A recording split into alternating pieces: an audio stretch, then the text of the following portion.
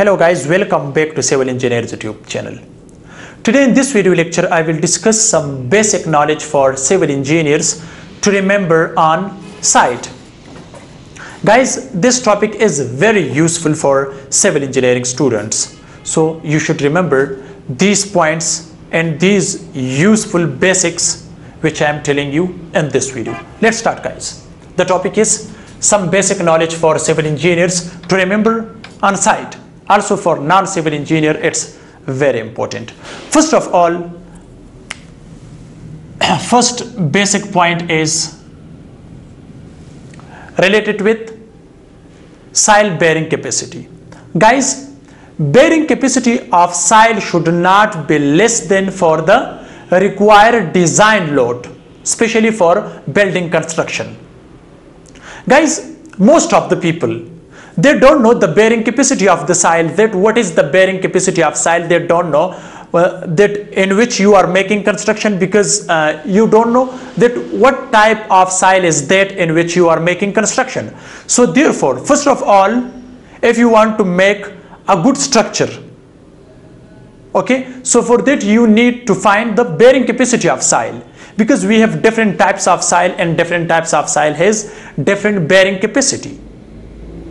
So therefore guys, bearing capacity of soil, bearing capacity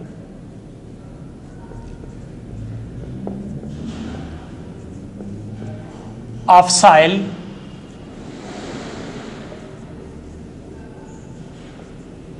should not be less than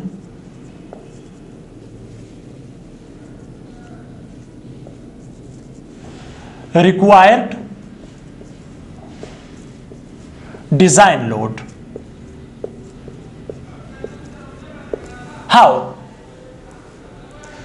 If the bearing capacity of the soil is very low and you design a structure on that soil, so of course it will be fail after some time, because it can make settlement due to low bearing capacity, right? For example, how? If the bearing capacity of the soil is, for example, if SBC, this is just example, remember, example, okay? For example, if SBC, soil bearing capacity of the soil is 5000 kilonewton, 5000 kg, for example, per meter square. If this is the bearing capacity of soil, 5000 kg per meter square, and the design load is, for example, if the design load is design load or required load, if that is guys 10,000 kg per meter square, so the foundation will be fail, because the design load is 10,000 kg per meter square and SBC soil bearing capacity is 5000 kg per meter square. So what do you think about this? So therefore, bearing capacity of the soil should not be less than required design load. So we should put what? Factor of safety, that should be minimum 1.5 time. Okay, how? For example, if the design load is 10,000 kg per meter square, so the soil bearing capacity should be minimum 25,000 kg per meter square. So this should be the bearing capacity of soil. If the design load is, design structure load is, which apply on the soil, which transfer to the soil, if that is what? 25,000, okay, if that is 10,000 kg per meter square design load or structure load per meter square, and the soil bearing capacity should be not less than 25,000 kg per meter square, because we should keep the what? Factor of safety, otherwise you will face the problem. So the bearing capacity of soil should not be less than required design load, otherwise you will face the problem. So if the bearing capacity of the soil is 10,000 kg per meter square and the structure load is also 10,000 kg per meter square, so you will face more problems after completion of construction. So therefore, the bearing capacity of the soil should be maximum from the design or structure load, Right? Got it the point or not? This is the main point. Second, guys, plinth level of construction, plinth level of house. Okay, so the plinth level, remember guys that the plinth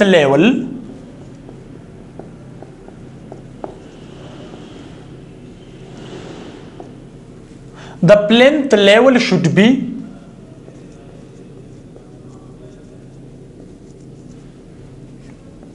60 to 80 centimeter. Okay, the plinth level should be 60 to 80 centimeter from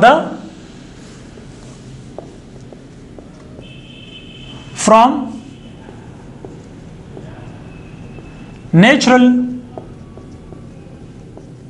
ground level,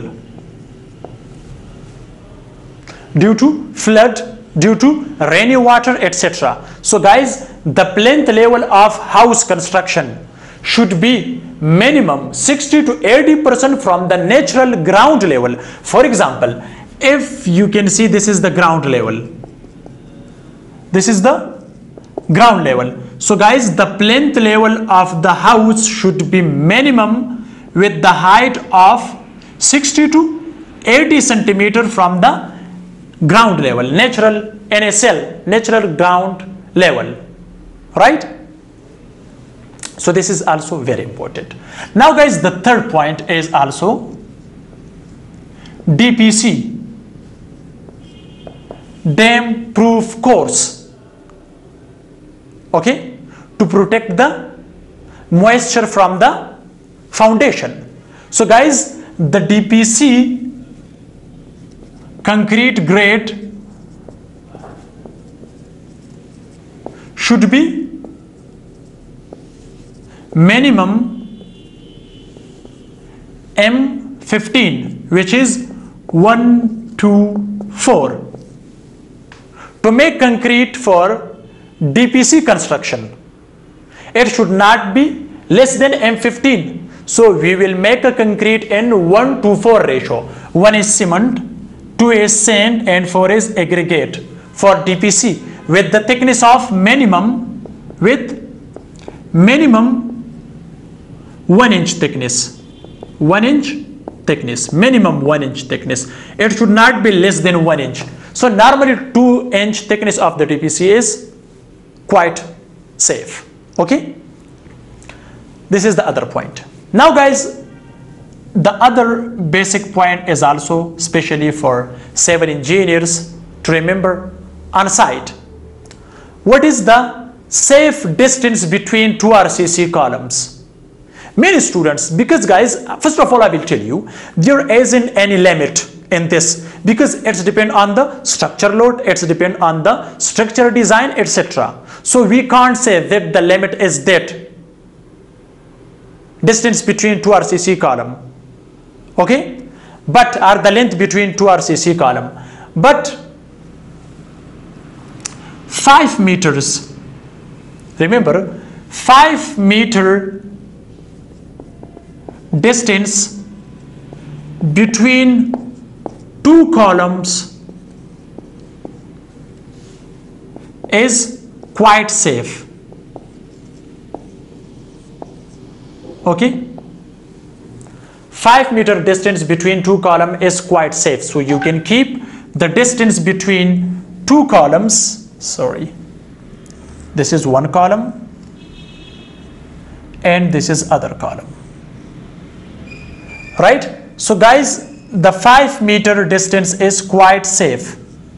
But if you want to increase the distance between two columns, so you will increase the size of the column, the size of the beam, also the thickness of the slab, etc.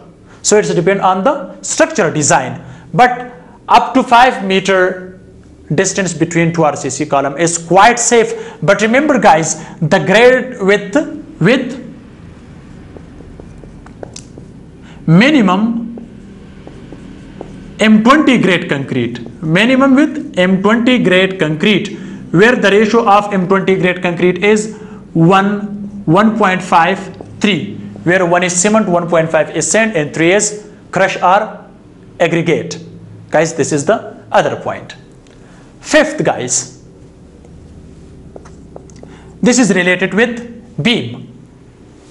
As you can see, guys, this is the beam long section.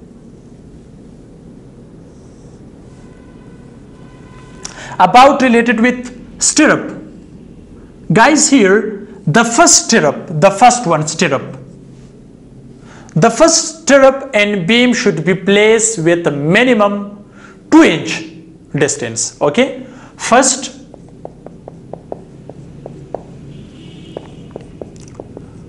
stirrup should be placed minimum with 2-inch distance. So other it's depend on the structural design, and it's also depend on the shear stresses, etc. But the first, also from each side, the first stirrup should be placed minimum with 2 inches. The other one, if there is the limit, for example, if that is 4 inch, 6 inch, or 7 inch, so I don't want to say something new in this, because it is depend on the shear stresses, also it's depend on the structure load, etc. structural design. But the first one, stirrup should be placed minimum with the 2-inch distance. This is the other point. Now guys, in basic knowledge, the sixth one is also, okay guys, this is also related with also I have yes, about development length. Okay, so guys, in beam development length, here guys you can see, I will erase this. Okay, so guys, you can see here, this is the long section of the beam long section. Okay, so guys, we have here also, here this is one column and this is other column, right guys? Here we have the steel bars like this. Okay, so guys, you can see this is the steel bar. Here the steel is bent to the downside. Guys, this is called development length. This is called LD.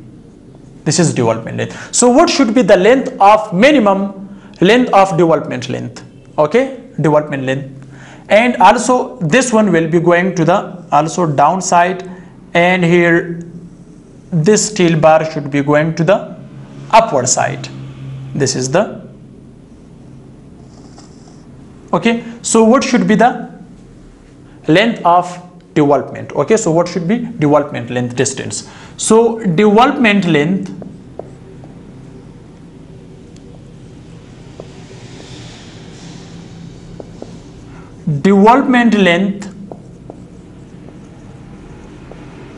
should not be less than 12D.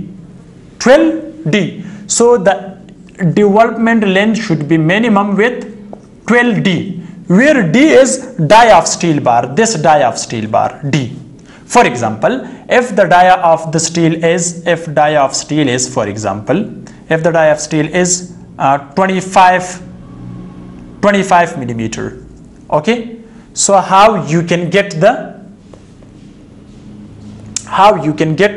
a length of development length? So 12 multiply 25, okay, so it will become what? Minimum about 225 millimeter about. Okay, so this should be, sorry, to about 300 mm.